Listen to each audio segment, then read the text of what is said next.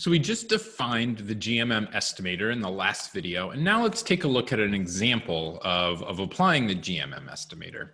In this case, we're going to look at a two-stage least squares regression because it turns out that the two-stage least squares regression estimator is actually a special case of the GMM estimator. So let's consider that same general linear regression model that we did a couple videos ago for OLS. We've just got our outcome y. It's a linear function of beta and x plus an idiosyncratic error term epsilon. But now we're going to assume that some of those x's are endogenous.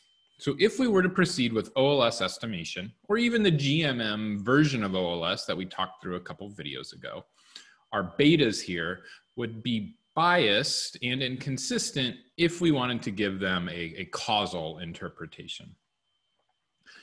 But we can fix that if we have some exogenous instruments.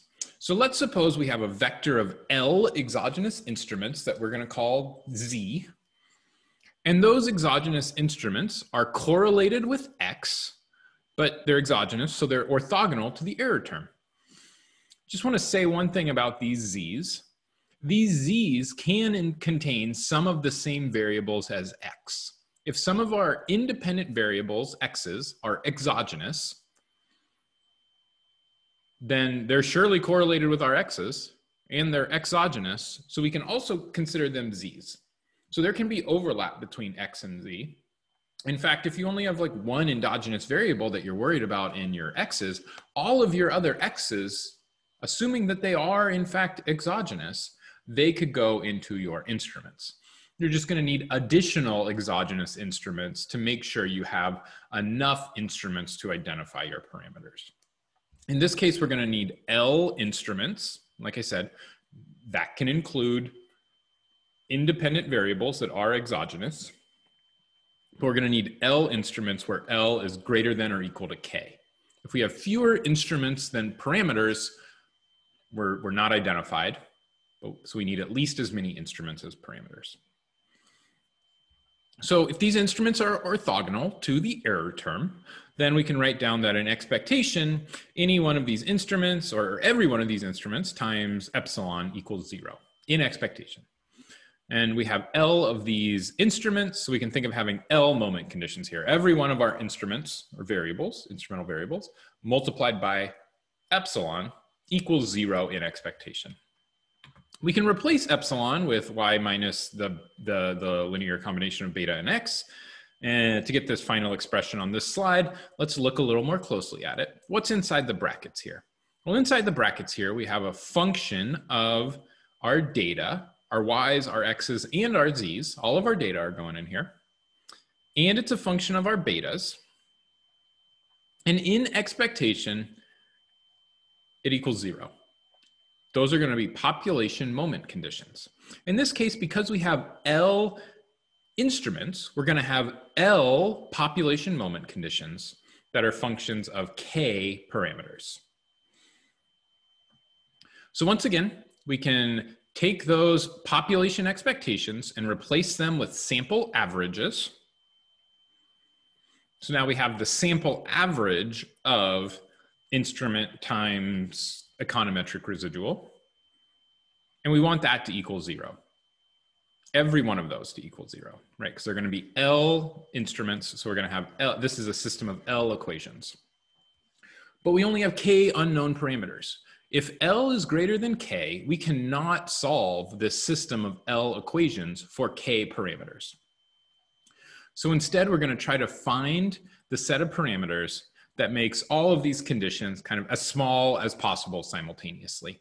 And more formally, what we're going to do is find the set of parameters, which we'll call beta hat, that minimizes the weighted sum of squared sample moments.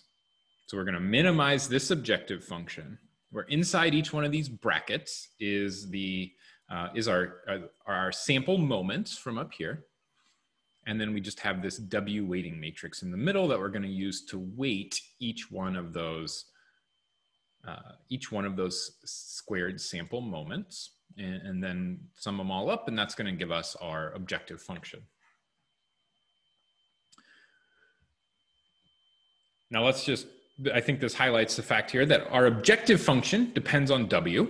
So our beta hat is going to depend on W. If we use a different weighting matrix, we are going to get a different GMM estimator. For every weighting matrix we plug in here, we are going to get a different GMM estimator. Maybe they're only going to be slightly different, but they will be different. In this case, it turns out if what we plugged in for W was this kind of the sum of squared instrument, like the data, then what we end up with is that our GMM estimator here is actually equal to the two-stage least squares estimator. So for that one particular choice of weighting matrix, our GMM estimator is the two-stage least squares estimator.